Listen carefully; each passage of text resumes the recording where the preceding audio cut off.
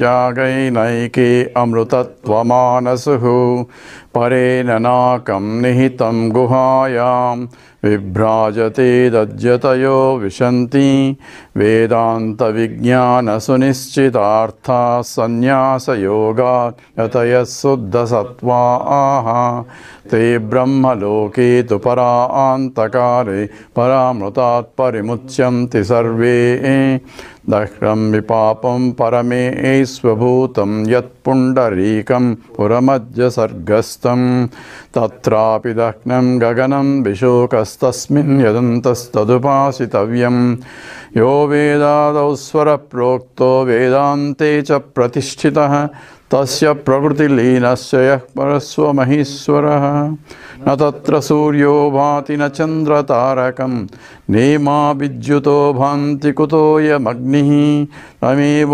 भान्तमनुभाति सर्वं तस्य भासा सर्वमिदं विभाति। ॐ हर हर नमः पार्वतीपतये हर हर महादेव। श्री सद्गुरुनाथ महाराज की जय।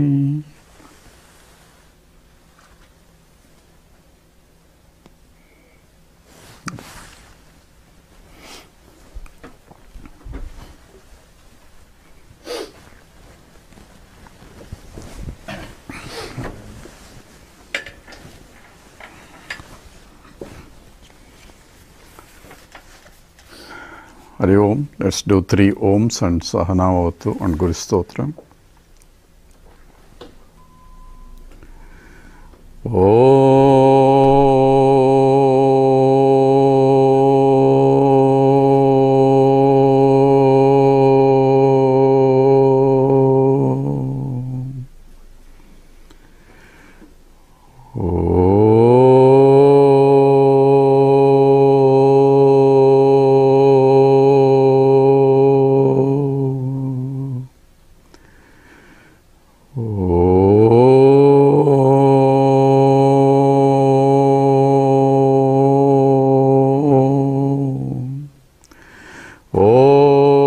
सहनाववतु सहनौ भुनक्तु सह वीर्यं करवावहै तेजस्विनावधीतमस्तु मा विद्विषावहै।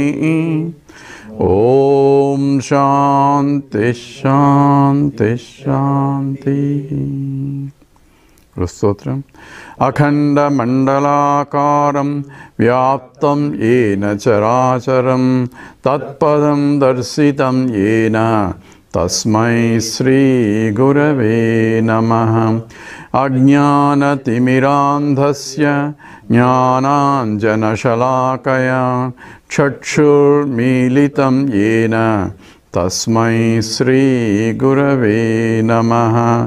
गुरुर्ब्रह्मा गुरुर्विष्णुः गुरुर्देवो महेश्वरः गुरुरेव परं ब्रह्म तस्मै श्रीगुरवे नमः। स्थावरं जङ्गमं व्याप्तं यत्किञ्चित् सचराचरं तत्पदं दर्शितं येन तस्मै श्रीगुरवे नमः। चिन्मयं व्यापि यत्सर्वं त्रैलोक्यं सचराचरं तत्पदं दर्शितं येन तस्मै श्रीगुरवे नमः। त्वमेव माता च पिता त्वमेव त्वमेव बन्धुश्च सखा त्वमेव त्वमेव विद्या द्रविडं त्वमेव त्वमेव सर्वं मम देव देव त्वमेव सर्वं गुरुदेव देव।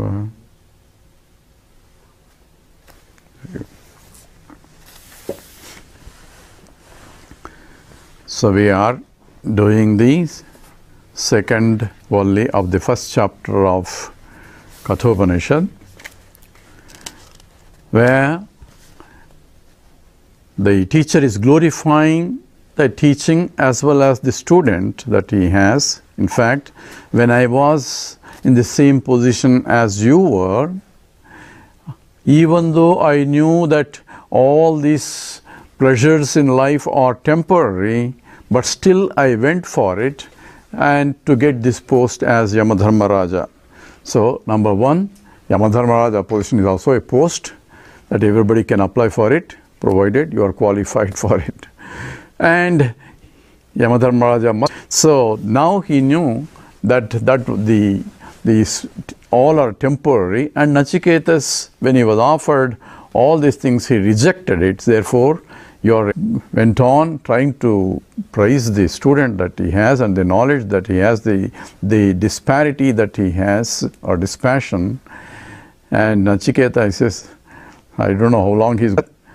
If you think I am qualified, please teach me that knowledge. So he formalized again. So in the first volley, he asked a question, if you remember, where he asked, please teach me a ritual that can take people to the higher lokas. So obviously he is not talking about the death of the physical body, but therefore he is asking what remains after death of anything. That means that which remains changeless in all the changing things. That remains even when, if the mind dies, or if the subtle body also dies, or if the causal body also dies, that for all bodies die. When that happens, is there something that remains? And that's what he was asking at that time. Now in the sloka 14 of this second volley, he crystallizes that he knows exactly what he wants, and that's what we were doing last time. So in this very famous sloka of Nachiketa here, he is defining what exactly the knowledge that he wants, which is difficult even for the gods to know clearly. And that's what we were doing in the last class. Sloka 14. Anyatra dharmat, anyatra adharmat, anyatra dharmat, anyatra adharmat, anyatra asmat kruta krutat, anyatra asmat kruta krutat, anyatra bhuta cha bhavya cha, anyatra bhuta cha bhavya cha, yattat pasyati tat vada. Tat pasyati tat vada. Together. Anyatra dharmat, anyatra adharmat, anyatra asmat kruta krutat, anyatra bhuta cha bhavya cha, yattat pasyati tat vada. So what is that I want to know? Please teach me that which is beyond dharma and beyond adharma. Beyond dharma is, it has to be adharma. No, it's beyond adharma also. That which is beyond the merits and demerits. That's beyond everything that you can really classify as this or that. So any dvandvas, all are essentially the two things, sukham, dukkham, manam, avamanam, apamanam, and all the sitoshna, sukha, dukkeshu. So all those are the dual things that goes, punyam, papam, etc. So it is here dharmas, virtues, or the vices, adharma. It is beyond all that. So that's what I want to know. So anyat asmat, that's other than this. Other than this means anything that I can point out as this, other than any of that. So it is not something objectifiable, it is this that I am asking about. So it is something beyond. Kruta akrutat. Kruta is that which is form and which is result of something. Akruta, that which is a cause for it. So it's beyond the cause and effect relationships. That means beyond the concept of time itself. Anyatra bhutacha bhavyacha. It is that which is beyond the past and beyond the future. Beyond the past means anything that happened in the past or anything beyond the future. So what's left is only present, right? So he didn't add present. But even beyond the present, because the present itself is where the past is meeting the future, and the smaller and smaller you divide, the present itself disappears. So even beyond the present also is included. That yattas pasyati, is it something like that? It's all imaginations, because there is nothing like that beyond, dvandvas, either this or that, either this or that, either good or bad. So what is that beyond good and beyond bad? And He says, Yattat pasyati, that which you know, that I know. That which you know, and from the conversation, I know that you know. Therefore, please, tat vada, please teach me that. So this is the crystallization of his question itself. And from that itself, you can see the maturity of the boy. The 9-year-old boy, he knows exactly what he wants, why he rejected all other things, and why he needs this. And so you don't have to give him, you cannot give him any cock and bull stories for him. So this is the truth that he is going after. So with that, the Nachiketa's question is finalized.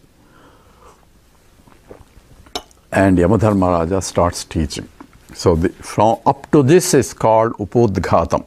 Upodghatam is a situation where a student and the teacher is brought in. So in each of the scriptures, even Bhagavad Gita, first whole chapter, and even the second chapter up to the sloka 9, we have only Upodghatam. It's only introduction of that. Only Krishna start teaching. Once Arjuna surrendered, says Sishyastuyam Swadhimam Tvam Prapannam, then says, please Bhuhitan way, please teach me that which is Shreyaschan Bhuhitan way. So that teach me only when he found a student, Krishna start teaching, says Gadasu Nagadasumcha. So that up to that is Upodghatam. In fact, Shankara starts commentary only from that on. So other thing is only story for us. But here the Yamadharmaraja is starting the story now. Not the stories, the teaching itself.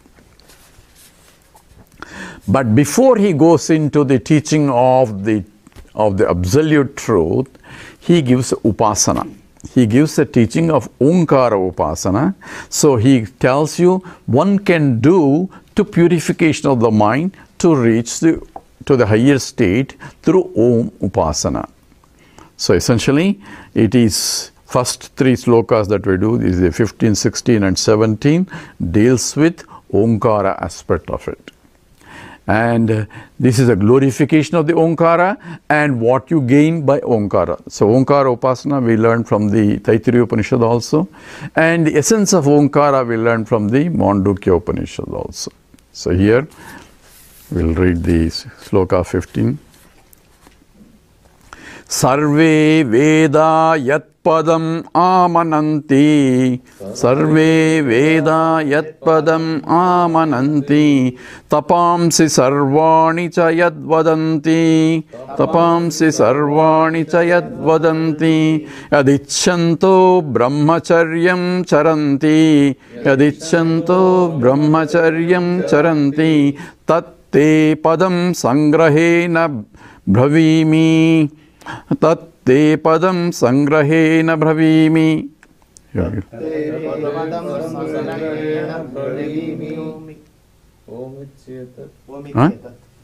Om it. The next. Om Ichetat. Om Ichetat. I stopped it. So Tatte Padam Sangrahena Bhavimi. End of the statement. And he says Om Iti Etat. Okay. So I was wondering what happened. Did I say something or some other sloka? Suddenly everybody stopped.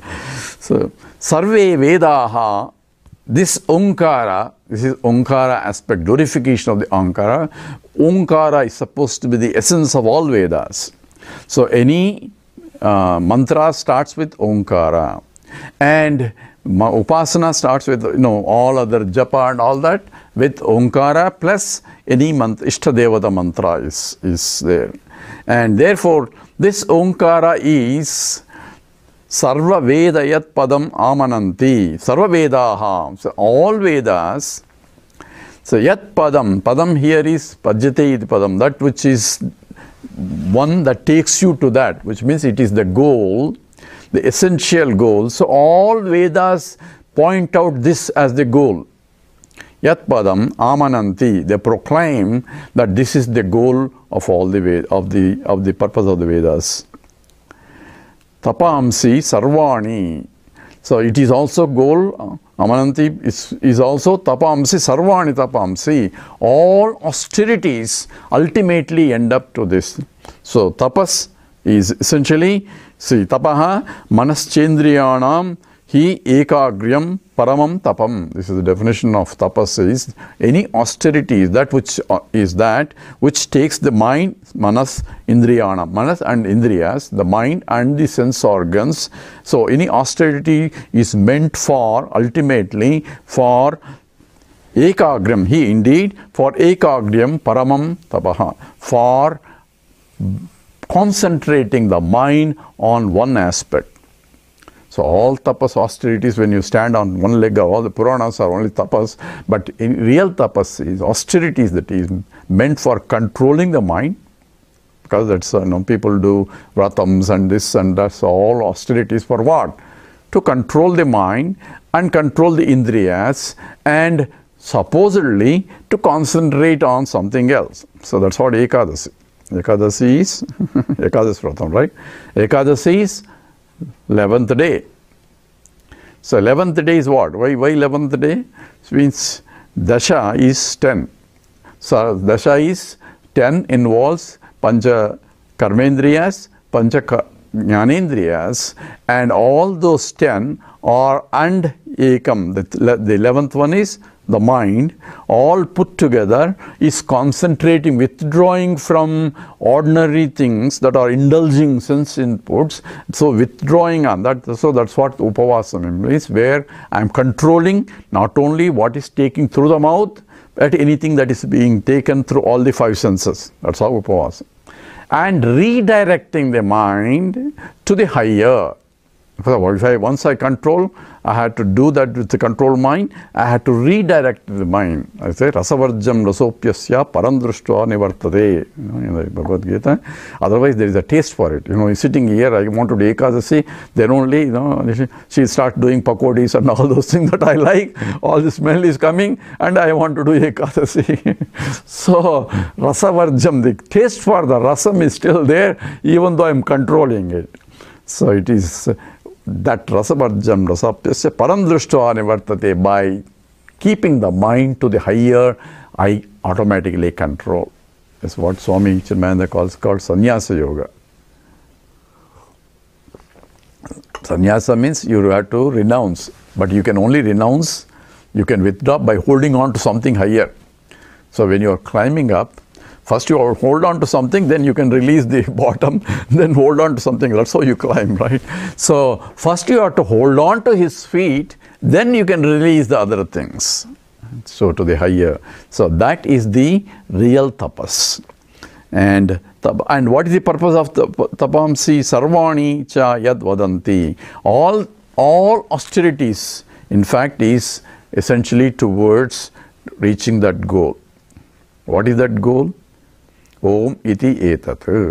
That goal is Om iti. That is being specified as Om. And here is this sloka is only glorifying that Omkara. Sarvanicha yad vadanti. So this in fact is that which is glorified, that which is being proclaimed. Yadichanti yadichanto brahmacharyam charanti. So yadichantaha brahmacharyam charanti. Desiring which? Desiring that position, that highest position that is being pointed out, which is going to tell them.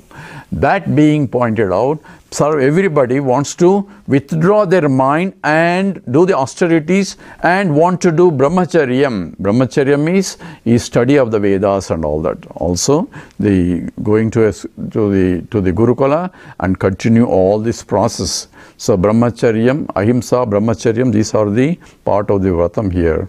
So here brahmacharyam is involving the gaining the knowledge of the Vedas. So lead a life devoted to the study. That's what essentially brahmacharyam charanti. Yadichanti, desiring which? Desiring that highest position that is being pointed out by Omkara, and everybody goes through brahmacharyam. Means a disciplined life that one does. Tat te padam, that goal to you, sangrahena, in short, in summary, bruvimi, I am going to teach first. So he wanted to know the highest truth. But first, before that, through Nachiketa, he is teaching us those who have not prepared their mind, purified, and this is a method of Omkara.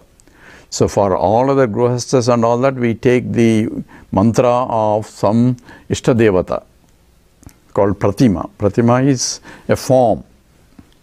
Where Krishna, Vishnu or some form we take, right? And this is called Pratika. Omkara is called Pratika, where it is formless form. There is no specific form, but it is formless form, yet it is a form type where one can invoke. And most of the sannyasis, they take Omkara as the part of the japa. And the Grihasthas are not supposed to Omkara, supposedly, because they may become sannyasins. So, idea is that it is meant for purifying, uplift, because you start, vairagyam comes with that process. Part of it is you start withdrawing yourself from that. So in this, Omkara is going to talk about two types of upasana. So this slokas from now on, you will see from the Kathopanishad, is somewhat parallel to Bhagavad Gita. Many of the slokas from the Kathopanishad, as though literally lift out of the Kathopanishad and put it in the Krishna. Krishna took this in that and expressed in some form. Krishna or Vyasa has taken this from the Kathopanishad, and you will see that it's mostly in the second chapter. You see a lot of the slokas from the Kathopanishad itself. And the same statement, in fact, Krishna makes in the 8th chapter, Yadaksharam Vedavido Vedanti Visanti Yajatayo Vitaragaha Yadichanto Brahmacharyam Charanti Tatti Padam Sangrahena Pravichi. Exactly somewhat similar statement Krishna makes in the 8th chapter about Omkara.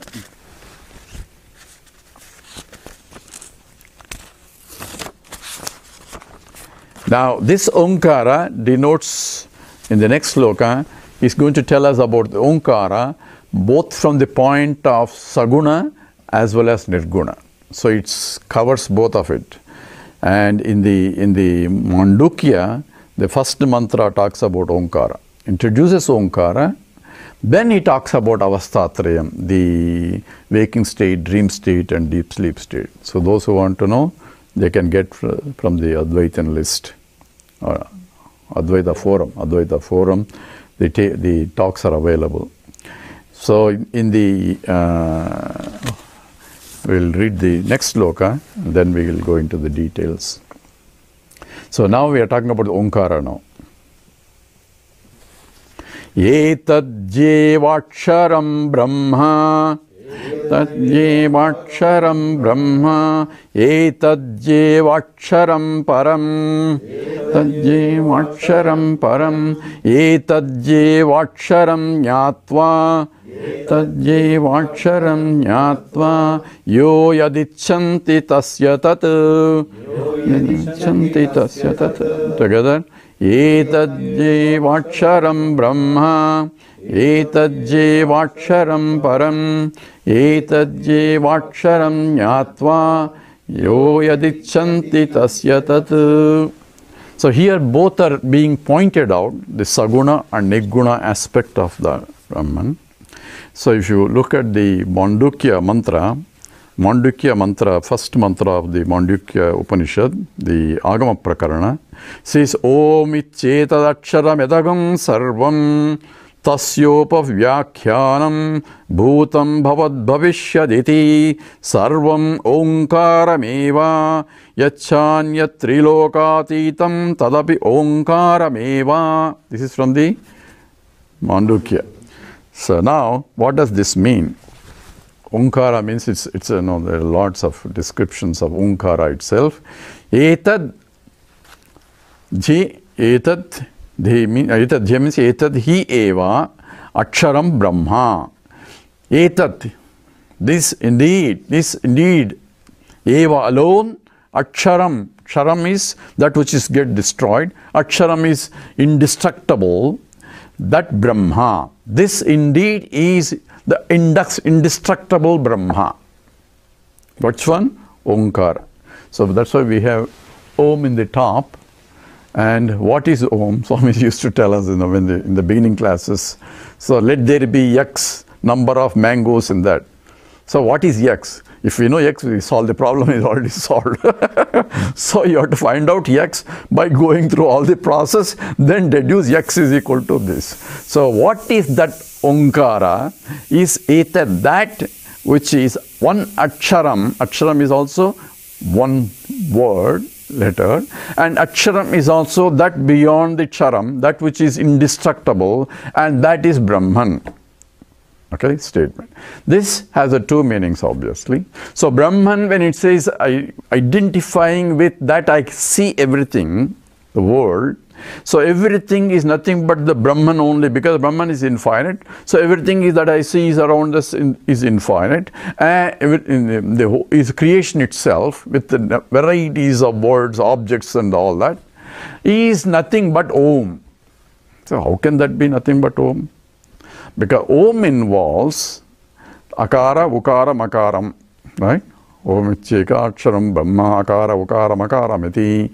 So Om itself contains the first letter A, and until I close my mouth, So between every letters, all are included between A and end of my mouth, end of and then I cannot say much. So it includes all the letters in the Omkara itself, and the letters are used to denote any object. So any object is nothing but a word, Nama, right? And the word involves letters. So I specify every object in the universe using this letter from A to Ma, everything else. So by these letters, everything included, whole universe is included in this, because I can only, otherwise I cannot make any more sounds to designate. If I had to communicate an object, something object, I had to use the sound that is meaningful, and I give some sounds and give a meaning to it using the letters that are involved. So this Etad, this Omkara, therefore covers all the objects in the universe. So that cannot be anything other. So that's why in the Mandukya Upanishad it starts Om Ityetad Aksharam Idagum Sarvam. So idam sarvam, this entire sarvam is nothing but etat, is nothing but that Om iti etat. That word Om itself is this whole entire universe. That itself is a scriptural statement. That's one aspect of it. That is from the point of Vyaktam. That is point for manifestations. Right? All the objects are nothing but.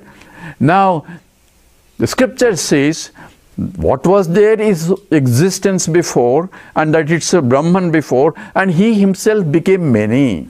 So what is the essence of every object that we see? So that is also Brahman, and that is in fact true. So now we are talking about not the names and forms, but that which pervades and provides the support for all the names and forms. That indeed is everything. So that which is pervading everything and supporting everything, yet I cannot see it and I cannot name it, but what I am naming is only that because of which all the objects seem to be there, and therefore that Nirguna Brahma is also being Brahman pointed out by Omkara only. Because in Omkara, Akara, Ukara, Makara, and then silence. Right? Om. So in the silence from which the whole word is rising, because all the sounds are coming from the silence, they are sustained by the silence, because each word is distinguished between the silence only. If there is no silence between the two words, then I cannot distinguish the letters. So the silence is there, that supporting and giving the validity for differentiating one letter from the other letter, one object from the other object from the externally, but one letter from the other letter, and that silence into which all the letters rise, and therefore all the words rise, and therefore objects that are designated by the word rise. And when I go back, it goes into silence, and that is from which the whole world came, by which it is sustained, into which it goes back, is Brahman also. So both from the Saguna point, from the Nirguna point. is Brahman. So, etad eva aksharam Brahma. So, in this, both from the point of aksharam is the letter, and aksharam from the point of the indestructible or immutable, that Brahman, both are being pointed out in this statement also. Etad jevaksharam param. That etad hi eva aksharam param. That which is supreme, param is that which is supreme, that which is beyond, there is nothing beyond that is Omkara alone. And that becomes upasana for me. So I can do upasana of taking the name of the Lord, that is called Pratima, where I invoke the presence of the Lord of the entire universe in that form. Whether it's a Vishnu form, Krishna form, any form. But what I'm invoking is formless form and using a form as a basis. Form is only alambanam. That's going to come in the next sloka. It's only a means for me to go beyond. And in the same way, here, that etad hi eva aksharam Brahma, that which is Brahman, which is the infinite Brahman, which is the form, in the form of a, now invoking in the form of a pratima, which is an idol. But when I was saluting the flag, we are not saluting piece of cloth, but we are saluting the nation. The same way, when we are invoking the presence of the totality in that locality, we are essentially trying to think of that total in the process. That becomes upasana. Upasana is invocation of something into here. Just like we put in the puja, what is the turmeric powder? We put, say, Ganesha avahayami, right? Lord Ganesha, please come. From then on, it's Ganesha only, not no more turmeric powder paste. So we can invoke the totality in small, as that becomes an upasana. So it's from the upasana point, there is a Brahma upasana also being pointed out. And from the knowledge point, so nirguna, then it is pointing out that which pervades the whole thing, but which cannot be expressed anyway. In that form also it is said. And therefore it is param, there is supreme, that means there is nothing beyond it. So nothing beyond from both points, from the saguna point and nirguna point, because saguna point, all objects can be classified under these letters, and there cannot be anything beyond, because everything can be expressed in terms of words, and therefore nama comes into picture, where naming is knowing, and naming means I have to use the words, and use words means I have to use the sounds which is within the Omkara itself. So, and there cannot be anything beyond. All I is there can be silence only, right? If there is nothing beyond, it is only silence. And therefore, from the point of saguna upasana, that is higher. From the point of nirguna upasana, means nirguna upasana is knowledge only. There is no upasana there. It is understanding. So from that point also, it is Brahma is param, because there is nothing beyond that infinite, because Brahman means infinite, and there cannot be anything beyond infinite, because if anything infinite is, then infinite is no more infinite. So therefore that is param, supreme. Etad hi eva aksharam jnatva yo yadichanti tasya tat. Says that indeed knowing which, jnatva having known or knowing which, so yaha he yat icchanti, whatever he desires, tasya tat, he becomes that. So now this is a phalam. So he's talking about those who do the upasana of Omkara, whatever he desires he will become.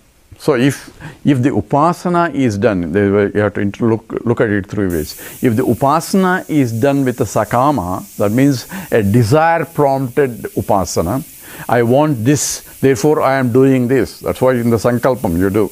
This is what you say, I want my health or wealth and this and that, I want this. I am therefore I am doing this upasana. So in that sankalpa you specify what exactly you are doing for what. So if it is motivated by a desire, then you will achieve what you want, because this is the highest upasana that one can think of. So therefore, if not in this life, in the next life, you will be able to get what you are desiring for. In fact, this upasana of Omkara, you can get to the highest position of, what is that? Brahmaji. Brahmaji position also you can get, where everybody respects you and so on and so forth. There is nothing. Hiranyagarbha position also, that's what in the Taittiriya Upanishad we learned that also. So that is Yadichanti, where you can gain anything you want, and that is the meaning of this, purpose of this Omkara Upasana that you can do.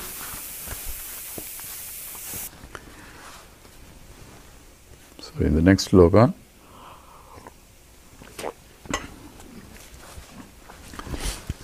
he summarizes,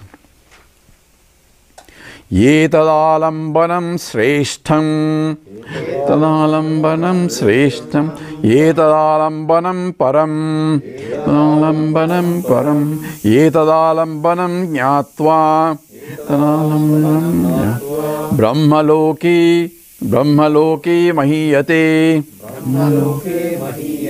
together, Etadalambanam sreshtham, etadalambanam param, etadalambanam jnatva, brahmaloki mahiyate. So, etad alambanam. So, alambanam is as a support, this is for the upasana. Etad, this Omkara is taking this Omkara as the support for meditation. Is sreshtham, is superior than any other things, so any other upasanas. So that's why Omkara is added with any mantra. Omkara gives you pranam. Pranam means the life for the mantra itself. So Om, Sri Ram, Jai Ram, no, whatever mantras that do, all that is follows after Omkara only. So Omkara is I said is a pratima, which is without any form you are. Other one is the one with a form you are invoking. This is a formless form. So this is the sreshtham. This is the highest meditation that one can do on the Omkara. Etadalambanam sreshtham. Etadalambanam param. This is the supreme, both from the point of the lower and the higher. That is, the lower is lower Prakriti as well as higher Prakriti. And that we are going to see in the next lines. But that is supreme from everything, every point, from the Saguna point as well as from the Nirguna point. Etad alambanam jnatva brahmaloki mahiyate. And taking this as a support, one can reach the highest. That's what is the Brahmaji's position, Brahmaloki, where you are respected. So once you become a Brahma, everybody respects, right? Because you are essentially the highest God that one can think of, identified as a form, a position located. The Ishvara is beyond. So Brahmaji is the highest God that one can become. Indra and everything else is in the intermediary. So if you want to become Brahmaji, where you are also that post also some number of years you get appointment only. Afterwards you retire and some other person will get that job. So we have a when we do sankalpa, we tell all those things. Who is Brahmaji? Who is whatever? Who are the creation one? All the things are specified there. If you know. In the Sankalpa, next time you ask, he will tell you the Vaivasvara Manvantare, all those things, who is the Manu, who is this in charge, who is that, all that is, and Kali Yuga, and Prathama Pada, so we are in the first part of the Kali Yuga. All that is being specified, because you want to make sure that whatever you do, the result comes to the proper person. Address has to be proper. So you have to give your Gotram, your Nakshatram, and your name, so that whoever makes a record, this guy is doing this puja and this one properly. If you do properly only, you will get a result. If you don't do it properly, then you won't get it. Because all the sakama has to be done exactly as specified by the Vedas. And Brahmaloki Mahiyate, where you get in a position where everybody respects you. So if you are seeking for respect and recognition, fame, all that, please start your Omkara Upasana and following the rules and regulations, because it's Upasana, therefore you have to follow the rules and regulations. But if it is a Nishkama, where if you are looking for Nirguna Brahman, then this is not something to gain, but it's something to understand. Okay, same thing with the understanding of Omkara. So whole Mandukya Upanishad comes into picture, where that's the most scientific aspect, where Ukaram, Akaram, Ukaram, Makaram is equated to the waking state and the dream state and the deep sleep state, and Turiyam, the fourth state of consciousness, where Nanta Prajnana, Bahiprajnano, Bhayaprajnana, all that is being described of that. That is the Nirgunopasana of understanding the essential truth of what is Omkara. So that's also been specified exactly in the Mandukya Upanishad. And that is Brahmaloke Mahiyate. From the point of understanding, once you understand that Nirguna Brahma is the highest that one can reach, therefore you are glorified even while you are living. That is becomes the Jivan Mukta. Once you have understood, you are glorified because you have reached what can be. There is nothing else to reach, nothing more to know, nothing more to do also. So Krutakrutyaha means you have accomplished what needs to be accomplished. So that is.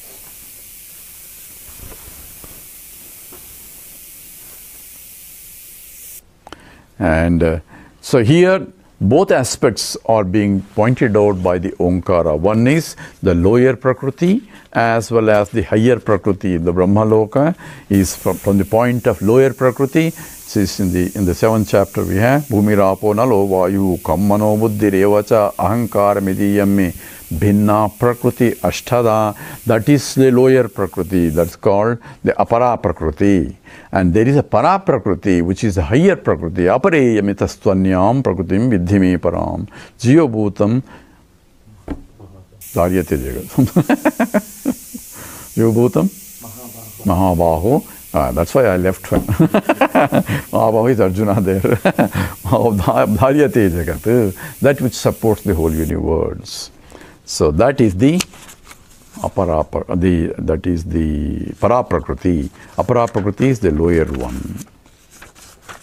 So with that, he talks about the Upasana on Omkara. And he knows that Nachiketa is not that much interested. He is already a mature person. Now the actual teaching of Vedanta starts from Sloka 18 in the second Valli. Okay, let's do that. Na jayate mriyate va vipaschit. Jayate mriyate va vipaschit. Nayam kutaschinna babhuva kaschit. Nayam kutaschinna babhuva kaschit. Ajo nitya shashvatoyam purano. Ajo nitya shashvatoyam purano. Nahanyate hanyamane sarire. Nahanyate hanyamane sarire. Together. Najayate mriyate va vipaschit. Nayam kutaschinna babhuva kaschit. Ajo nitya shashvatoyam purano. Nahanyate hanyamane sarire. We heard that before, right? So just little bit change in the word. Instead of vipaschit, na jayate mriyate va kadachit. Nayam bhutva bhavita va na bhuyah. Ajo nitya shashvatoyam purano. Nahanyate hanyamane sarire. This is Bhagavad Gita, Sloka 20 of 2nd chapter. That's what my note says. These yellow stabs are very good. Sticking. You know the story of this sticking this one. This is from 3M company, and they were trying to find out what is the gum that is the strongest gum. And the fellow discovers the weakest gum in instead of strongest gum, the fellow researcher, and they thought it's useless because it's not even sticking anywhere. But they made millions out of this. Once I realized the application that, hey, this is really not a gum, you can peel it out and nothing sticks there, and you can only stick there for some time, that has become, the 3M company has patented that. And that fellow, I don't know whether he got any money or not, that discovery which they thought is useless has become, earned more compared to any other this one. So that is the sticker. Anyway. So in this, najayate mriyate va vipaschit, vipaschit is the main word here. Najayate mriyate va nayam kutaschinna babhuva kaschitu ajoritya shashvatoyam purano nahanyate hanyamane sharire. So here the interesting thing is, first we are talking about Brahman. And Brahman is infinite.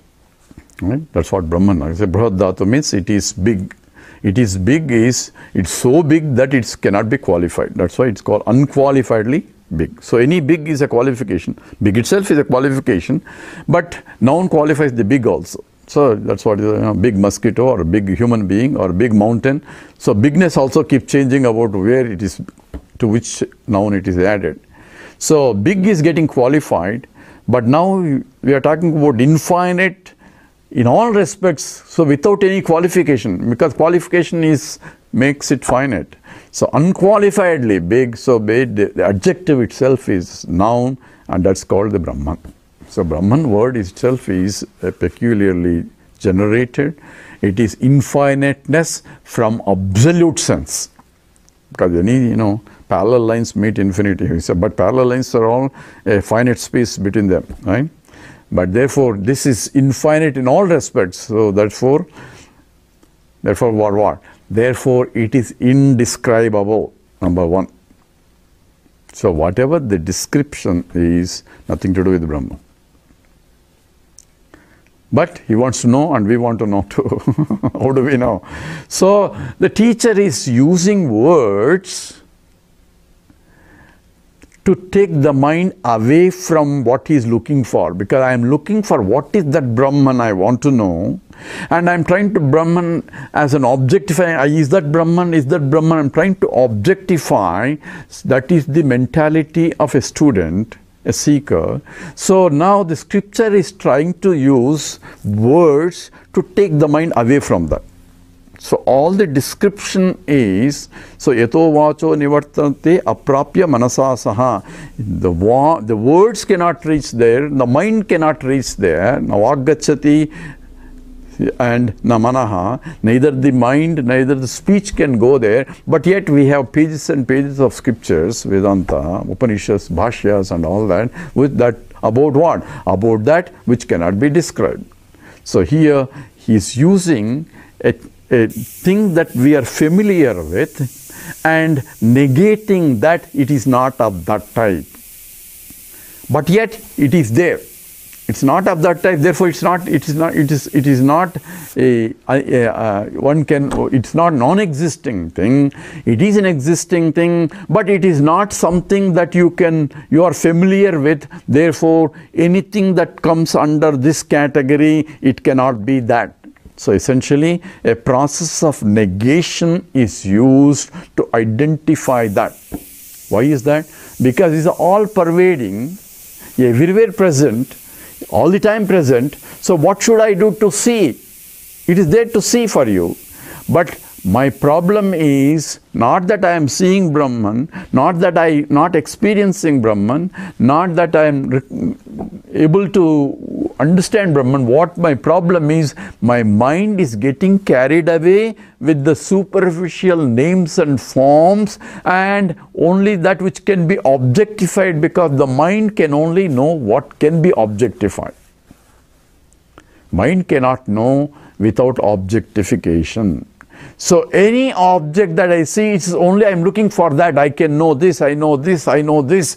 But therefore mind can only know things that are objectifiable things. Therefore this which is beyond any objectification, therefore navaggachati, mind cannot go there. Because mind can go only that which can be objectified. And anything that can objectified has what are called 6 modifications. They are called what is it called? Yeah, I know. But what is the technical term? So it undergoes mutation. It's continuously changing. Therefore, it has 6 modifications, as he's saying, asti, bhati, vardhate, viparinamate, apakshiyate, vinasyate. These are 6 modifications of any object. Asti, it exists. Because we are not talking about non-existent things. So first it has to exist. Right?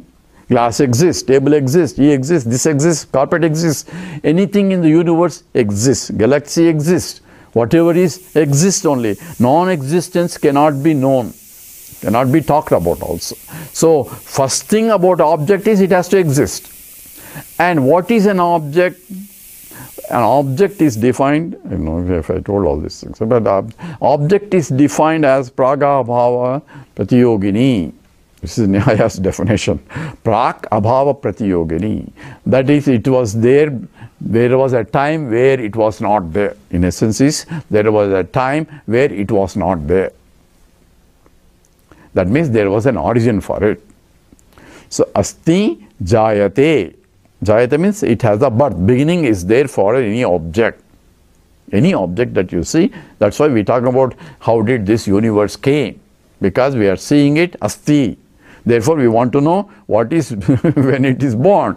When is this universe formed? Whether it's a big bang or this bang or that. Therefore, next modification is the birth of it. Asti, jayate, say vardhate, it grows. And viparinamate, it undergoes continuously modification. It grows, and then once you reach mature, you make a maturity of different types.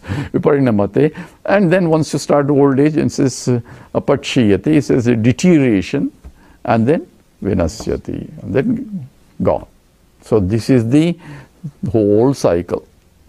This Hare Krishna people have this picture from a baby to all the way old man and then coming back at the beginning, reverse process. So punarapi maranam, punarapi jananam, and this goes on. So these 6 states of modifications for any object in the world, and here that part, it is not of that type. So anything that you are looking for that comes under this category, it cannot be of that type. So it is a negation. Through the process of negation, I have to ascertain what is that. So now you can reject almost all philosophical traditions that involves where moksha involves going somewhere. That means it has a beginning. Right? I had to go to Vaikuntha or Kailasa somewhere. So there is a beginning for it. When there is a beginning, then asti jayate, all those modifications have to come in. Says that which has a beginning has to die. Right? Krishna says himself that is jatasya hi dhruvo mrutyuhu dhruvan janma mrutasya cha. That which has a beginning has to have an end. Because the glass has a beginning, it has to have an end on the other side. So, and only philosophies that have this kind of thing, even Christianity we have no beginning before, but we have eternal on this side. Because we don't know where we come. We don't have past life, but we have a future life, because if you believe in Christ, you go to eternal heaven. If you don't believe in Christ, you go to eternal hell, right? So we have eternity on the other side, but what happened? Where were you before? No, we don't have past life. So we have only one life, but the other end is, so it is called one end and semi-infinite model. So that's also the moksha of most of the places where you go somewhere and then you live comfortably, eternally there, I guess. Because what is it? Tadhama paramam mama. What is the sloka? Gatva navartante tadhama paramam mama. Yadgatva nanivartante tadhama param. Having gone there, there is no return back from me. So one person, I think it's in the Bhagavatam story, says his He never thought about Narayana and all that, but he gave names of all his kids, one Narayana, one all the names of gods. And suddenly, before he left, he was dying, or he died, he called his son Narayana, and then he died. Because of his past, all the actions are not worthy to go to Vaikuntha, so Yama people came. But Vaikuntha, the Vishnu's Dutas also came there. Says, how come you guys have come? And he is our property, this guy, because he has not done anything good.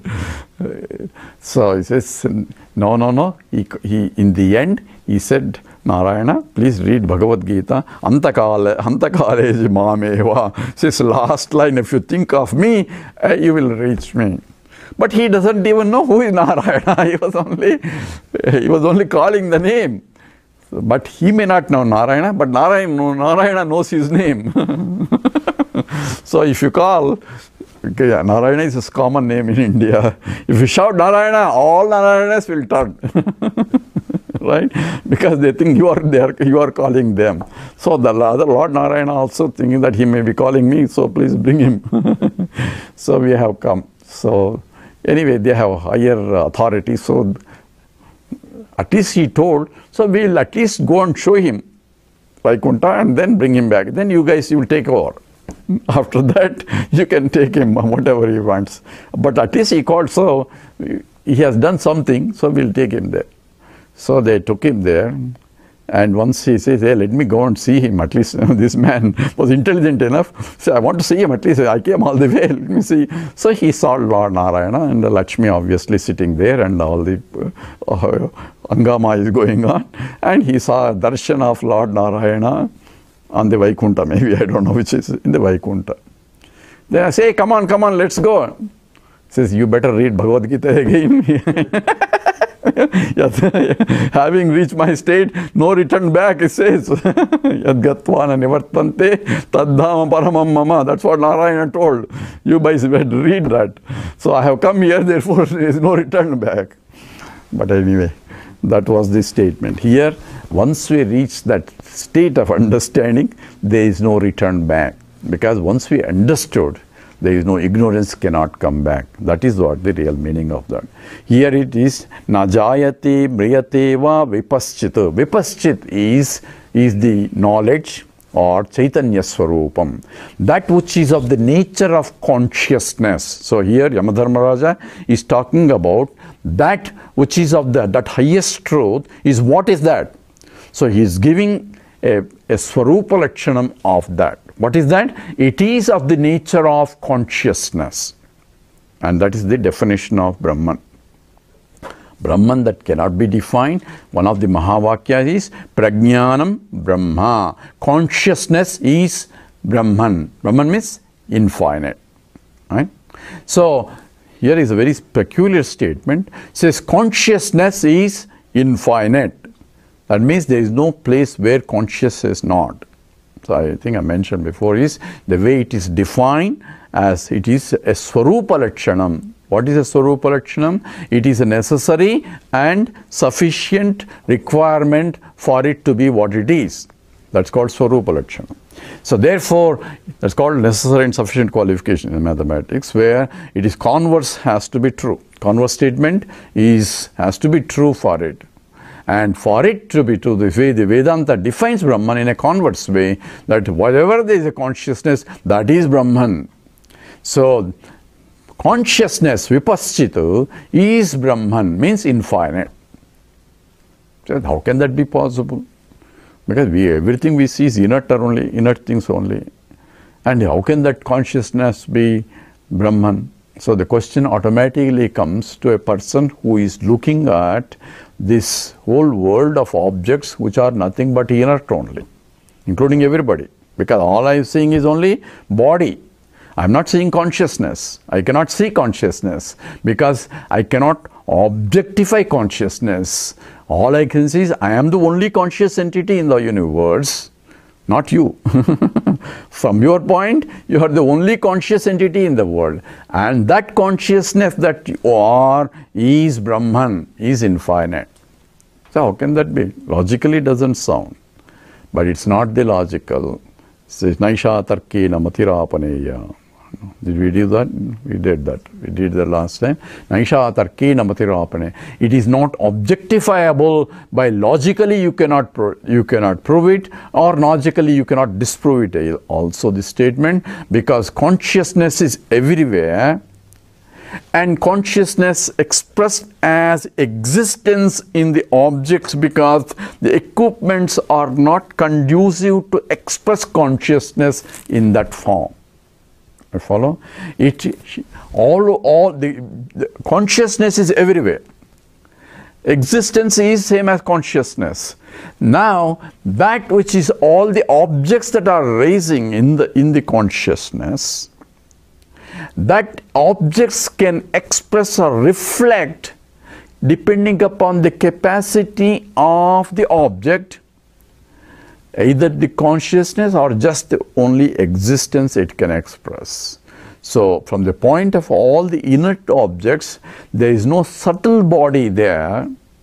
For consciousness to express, the subtle body also has to be there, only that can reflect, and the reflected consciousness is what we call, say, I am this, I am that is all reflected consciousness. Pure consciousness doesn't say I am this. Because it is infinite. It doesn't have instrument to even to say it. Because there is no difference of any kind in that. Even to have the mind, it doesn't have even a mind. So because mind is separate from the rest of it, right? So it doesn't have anything. It is undifferentiated or undifferentiable consciousness itself. But if there is, everything is consciousness, the existence itself is expressed as Brahman, but existence itself cannot establish itself that I exist as it is. Consciousness has to join it to establish the existence of anything also. Therefore, the knowledge nama comes into picture in all the objects, where I, a conscious entity, know this, right? So, in the knowledge of this, all the whole universe, idam sarvam, this entire universe, I have to come into picture to say the world is, because the world doesn't say I am there. Without me, or without means without the presence of conscious entity to say it, the world existence of the world is indeterminate problem. It cannot be proved or disproved. It's called indifferentiable, anirvachaniyam. So only vachanam comes, expression comes, nama comes, naming comes, knowing comes only with the consciousness interacting with the existence of the object. So epistemologically, existence of the object transferred as though existence of the thought, and existence of the thought is illumined by my consciousness for me to be conscious of the existence of the thought, which is reflection of the object out there. Well, that is the essence. So therefore, vipaschita is pure consciousness that is pervading all over. It is na jayate mriyate va kadachitu. Not kadachita, so vipaschita. It is neither the beginning nor an end. That which has no beginning cannot have end also. So na jayati mriyate va. Na ayam kutaschitu. Na babhuva kaschitu. Na ayam kutaschitu. It is nowhere anything that I can say it is this, it is that, it's there. Anywhere you can point out. Nowhere in the universe you can point out this is consciousness. This rules out any scientific discovery of I want to find out what is consciousness. People are trying, scientists are trying now, and they are trying to objectify consciousness, but once you objectify, it is inert only. It cannot be. The one who is investigating what is consciousness is consciousness. So the one who is looking for is the one that is the seeker itself is the sought there, and he cannot become a sought. So consciousness cannot be objectified as it is. So now I'm trying to find out what is that. This is the where biggest problem of realization is. I'm looking for Brahman. The very looking for Brahman makes you away from Brahman. Why? Because you are looking for something somewhere. I am Brahman has to be understood.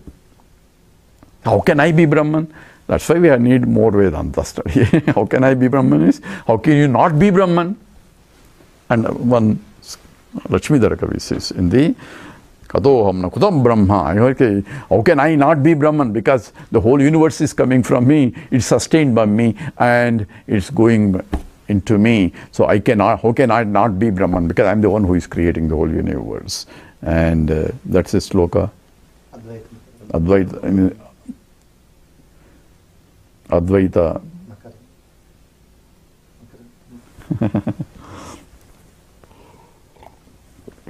Okay. My memory is going down. Okay, anyway, najayate mriyate va vipaschitu nayam kotaschitu. So no object in the universe can be pointed out anywhere at any time, obviously, as this is Brahman. Because the one who is trying to point out is the Brahman. The consciousness is the Brahman. So, na babhuva kaschitu. So therefore, that it is na babhuva, it has no origin of any kind, any time. So it has no beginning, and therefore it cannot be born of anything, it cannot be anything anywhere in the universe, and that is the nature of the Brahman. So implication is, whatever that comes under these categories cannot be Brahman. But Brahman, interesting point you have to see, Brahman means infinite. It cannot exclude anything. If you exclude anything, it cannot be Brahman. Because by exclusion, Brahman becomes a finite. At the same time, we have to exclude this. So how do we exclude this at the same time include this? That's why Vedanta is subtle. The problem is, the reason is, I had to reject it at the same time, cannot reject it. Because the very existence of any name and a form is supported by Brahman. At the same time, it is not that which you are seeing it, because whatever you are seeing is objectifiable, is jayate mriyate, that which is born and there. Therefore, all those modifications are pertaining only to the things that are superimposed on top of Brahman, as though. It's not top means not something on top of something. So it's not, the lid is not on top of this one, you cannot say. It's not like, it is as though, it is appearing as though on top. It's called adhyasa. Adhyasa is error of superimposition, where I am superimposing something other than itself as it is. Brahman himself as it is, but I am superimposing or taking that Brahman as not Brahman, but it is this and it is that which is different from this and it is different from that. And this and that has jayate, mriyate va, all those things. So this is where the knowledge has to come into picture. So when I am looking for Brahman, I am not looking for something, an objectifiable thing, but I can look for Brahman in a very objectifiable thing. Follow? Because Brahman is the very substratum or the essence because of which object is what it is. And therefore this is the statement, here is this where the teaching comes, because that's why it is a very subtle teaching where you need a proper teacher. That's what the Vyamadharmaraja says also, is Ajo Nitya Shashvatoyam Purano. That doesn't mean that it is non-existing.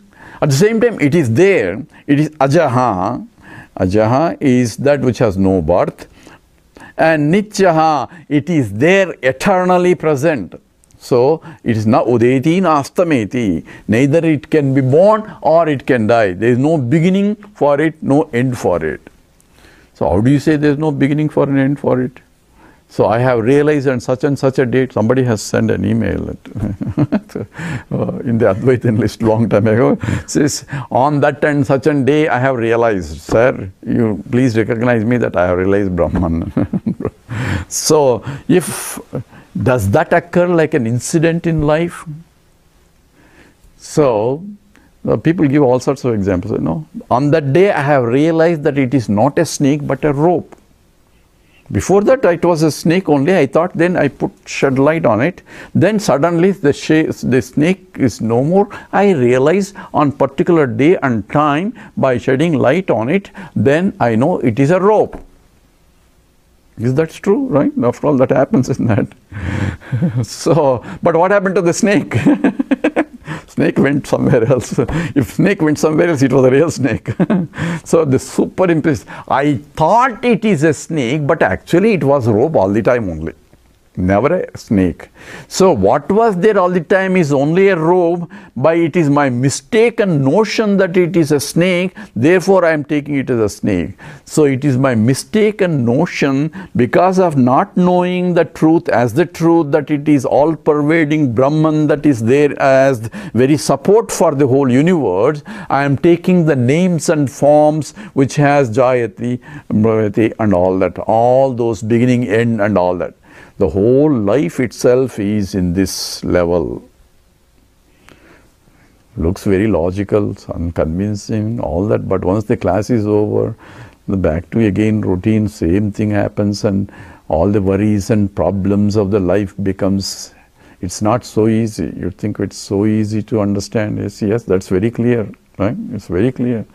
But as soon as I can guarantee, as soon as this class is over, the mind goes back to its routine habits. The problem is that the clarity still is immature. So what should I do? Attend more classes. This is the only way, but constant smarana has to be there. That has to be sinking. So anyway, that's it. Ajo nitya shashvatoyam purano na hanyati hanyamane sharire. When this body is destroyed, that doesn't get destroyed because that is eternal, because it is nityam.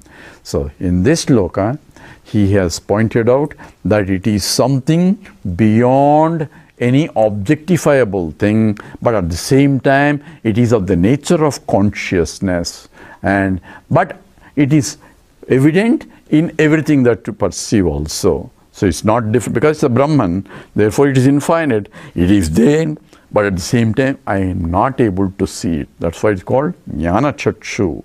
A wisdom eye is required to see what is there compared to what I see. What I see is, eyes can only see names and forms and colors and so on, but that beyond the names and forms and colors is what need to be seen. In this, Swami Paramarthananda, I have to give credit for him, and he differentiates the consciousness as provides, I think, steps. He says it is not a part, property or product of anything.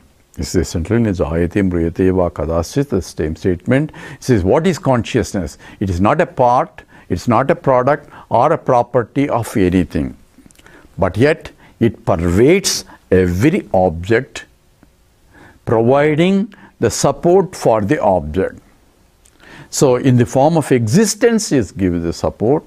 In the form of a knowledge that I know that object, it gives the support, because without my knowledge, the existence of the object cannot be established. So consciousness comes from the knowledge point, and its a rupa comes from the existent point. So nama and rupa is coming in the consciousness, and existence are coming in the part in defining the object. So it's not a part or a property or the product of it.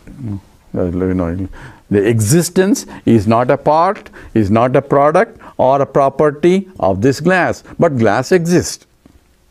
Right? So where is that existence? It's not a part here, this part exists, that part exists, every part exists, every atom exists, everything exists in this. At the same time, existence is not a property of this. Why existence is not a property? In Advaita Makaranda, that was a text. In the Advaita Makaranda, the one that I mentioned also is from Advaita Makaranda. In the Advaita Makaranda, he answers the question very beautifully. If existence is a property, suppose, so because the glass exists, so existence is there. So is it a part of, is it a property? So he says no. So why not? Why can't existence be a property? So it is where some of the philosophy says that which exists has to have guna, properties. He has Ananta Kalyana Gunashrayam. Bhagavan Ramanuja says is infinite auspicious properties it has. That is the nature of the Brahman, and that he exists. So he's trying to glorify that in terms of properties, but existence cannot have any property. Why? Because if it has a property, If it is a property, let's say, if it is a property, it should have a locus for the property. Property can only rest with some kind of locus. And the locus should be different from the property, right? Say blue lotus. The blue is a color which has to have a locus in the lotus. So the lotus should be different from blueness. And therefore lotus is rests in the blueness rests in the lotus. And lotus has to be different from the blue. That's the, although they are inseparable, they are different. So if existence is a property, its locus should be something which is a noun, which is an object that has the existence as its property, right? And what is that? It should be different from existence.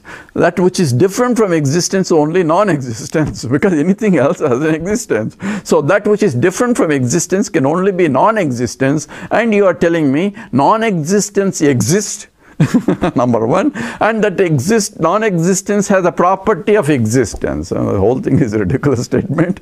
Therefore, existence cannot be a property. And therefore, that existence is neither a part, nor a product, nor a property of any object, right? And existence pervades the object, because everywhere it's subject. This exists, that exists, every part exists. So existence pervades the object, number two. And this pervasive existence provides existence to the object. So if I remove the existence out of it, I mean, there is no blast, that means. So that existence pervades the object and provides the existence, the very existence to the object. Okay? And if the object is removed, existence still exists. Because existence cannot be removed anywhere. And the same way happens whenever existence and consciousness, because every existence is established by having the consciousness of its existence. Okay? So these are there are 5 items that he proposes for both existence and consciousness to differentiate what exactly is that. And that is the nature of existence here. That is about Atma. So this is the first sloka of where the real teaching of Yamadharmaraja starts with the Nachiketas. So in that sloka, all the 6 modifications, it's not of that which undergoes 6 modifications. That's what is ruled out in that. So next sloka, 19. Hanta chen manyate hantum, hanta chen manyate hantum, hatas chen manyate hatam, hatas chen manyate hatam, ubhete na ubhau tau na vijanito, ubhau tau na vijanito, nayam hamti na hanyate. Together. Hanta chen manyate hantum, hatas chen manyate hatam, ubhau tau na vijanito, nayam hamti na hanyate.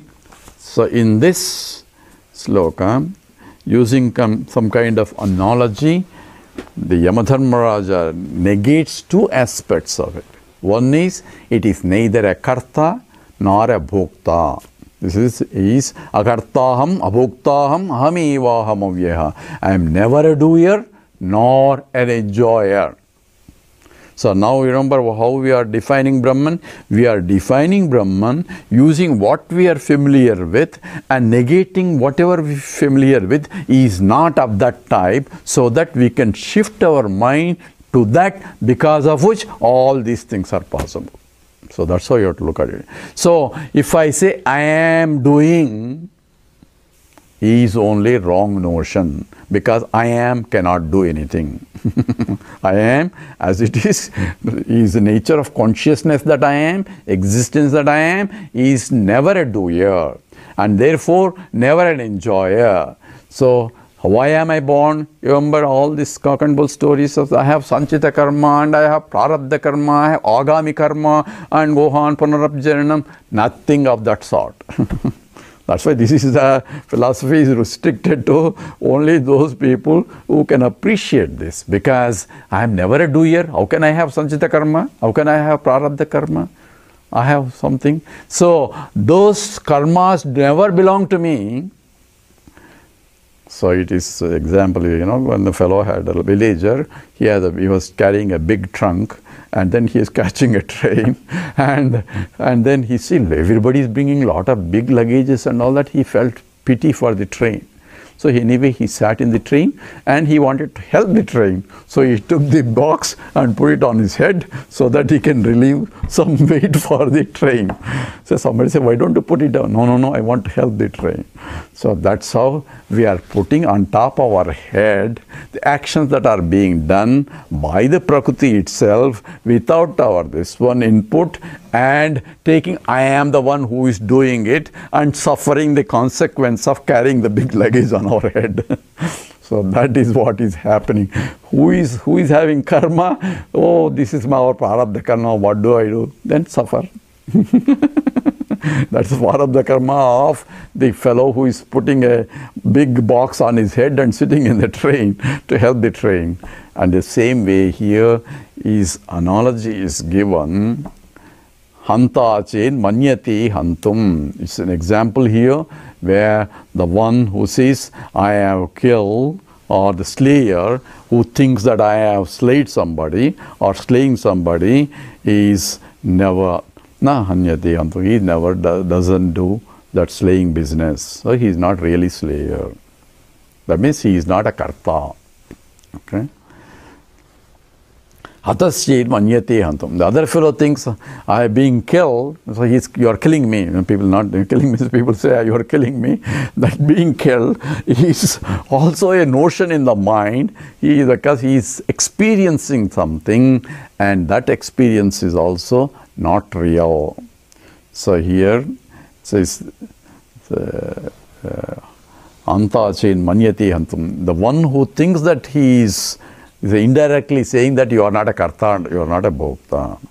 So it's indirectly, the example somebody gave is people say Rama is very intelligent, but that's not really true. So what does it mean? Rama is not intelligent. I'm not talking about Lord Rama, I'm talking about Ramaswamy maybe. Somebody. So it is, Yamadharmaraja is put it indirectly. The one who thinks that he is a killer, he is not really correct. Ubha utau na vijanati. They both don't know. The one who says I have done it and the one says I am experiencing, this is both do not know. Nayam hanti na hanyate. Neither one kills nor one gets killed. Neither one does nor one experiences. Neither one is akarta, neither one is karta nor bhokta. So whenever I have a notion that I have to do something, red signal should come now. This is all statements very good for us, Yamadharmaraja to Nachiketas. But for us, says I had to do something, I had to teach, I had to listen, I had to write, I had to prepare, all these, all those business from morning, the evening, whole rat race that we are doing. If I don't do it, who's going to do it? I have to take care of my child, I have to take care of my wife, I have to go to office, I have to do this. Then what is it? Praguchaiva, that's what is the karmaniya, akarmaya pasya. What is that? Anyway, I can't. One who sees the non-doership, well-doing is going on, in essence. Karmanya akarmaya paschet. Saha buddhiman, right? Manusheshu. So, veil doing is not that nothing is doing. The prakriti eva cha karmani kriyamanani sarvasha. Prakriti itself does automatically what need to be done, because I'm not the one who is pumping the blood day in and day out. It does it automatically, whether I am awake or asleep. The heart is pumping, digestive system functioning, excretory system functioning, everything goes automatically.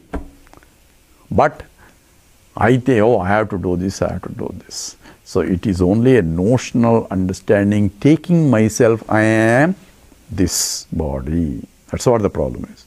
Whenever I say that I have to do, I am crystallizing that this body is me, therefore I have to do it. This body belongs to Prakriti, right? It's part of Bhumira, hello, Vayu, come on over there. It is part of the Prakriti, only Panchabhutas made up of all that. So therefore, whenever the idea comes into my mind, idea comes, notion comes. It's a notion because it is not true. Comes into my mind, I have to understand that it's not really true because Scripture says so. Why? Because when I say I am is subject and this is an object. Number one, because this is about idam shariram kaunteya. So this is a body, this mind, this intellect, this body BMI is only equipments we have, and that's what does the actions. The body, mind and intellect are there. But when I say I am this body, this mind, or using this body, this mind, I am doing it, it becomes a problem. Only under my guidance, without me participating, blessing only, let the body, mind, intellect do what is required for the situation. That means I don't take ownership, put the box down, let the train carry the box. That's what is to be understood, because I have to do in the sense of the Prakriti propels me to do it. Nahi kaschitshanam api jatu tushtasya karma kratu. Not a moment I can remain aloof. The work has to be done. The system demands. So the system, local system responds to the demand of the totality. So that goes on as the cycle. So how should I act? So this is where the drama comes into picture, life of drama. I'm going to tell this because this is important from application point. Otherwise we can go to slokas. So how do I do this? You do it exactly the way you act in a drama. So how do you do it? In a drama, you are taking a role of a particular role and play the role. The Vesham is the costume you are wearing. So you have wore this costume of body, mind and intellect, and you are taking a role in that scene, and whatever the scene demands, you have to play that role as demanded by the scene, because that you have entered the stage with the role. So as long as you are on the stage, that means the stage of this life with the body, mind, intellect, I perform like an actor. But when I am performing an actor as a role, I should not forget this idea that I am really an actor and not the role. That's a problem. The problem is we forget that we are acting on the scene, forget that we are really not the role, but we are only Vesham we have put in. We are playing the role of a king there in the scene, and I am not really king. I don't have any kingdom there for me. But this is the drama that is going on, and I had to play the role, and my own friend is the enemy there. I had to kick him left and right, whatever. It is part of the drama. Outside we are bye outside, but on this scene I had to play the role. So this is a boss, this is this one, this is a wife. Don't kick your wife. This is all these roles in life I can play, knowing very well I am an actor, not the role. So when I have this knowledge of what is that, Najayate mruyate va kadachit nayam bhutva na bhavita va na bhuya kadachit became vipaschit. I am that conscious entity. Consciousness is unlimited. I am the tall man. It's me only in that form. It's me only in the other form. Even the terrorist also is me only. Obama is also me. What is the other guy is also me. That understanding. But at the same time, I had to play the role properly. As a father, I had to play the role of a father. What father's duty is. When I am playing, I am only playing. That means I am playing the role. Problems of the role belongs to the role, not to me. I don't take, when I am playing the role of a father, I am only role of a father, not an employee anymore. So I don't carry the previous scene into this scene and make a mess of this scene. So when I am playing that role, I should have the presence of mind to play that role only without getting mixed up with the other roles. Then the role becomes beautiful. Only when I go home and I bring the office there into the home, when I go to the office, I bring my family there into the office and then make a mess of the office and mess of the home. So why I am changing the scenes, but I am not changing the role that I am playing properly. So drama only beautiful if I play each role to the best that I can. With that, let's play our roles properly until next week, and we will do the Purnamada and then end this sloka. Om Purnamada Purnamidam Purnat Purnamudachyate Purnasya Purnamadaya Purnameva Vasishyate. Om Shanti Shanti Shanti. Harihi Om Sri Gurubhyo Namaha.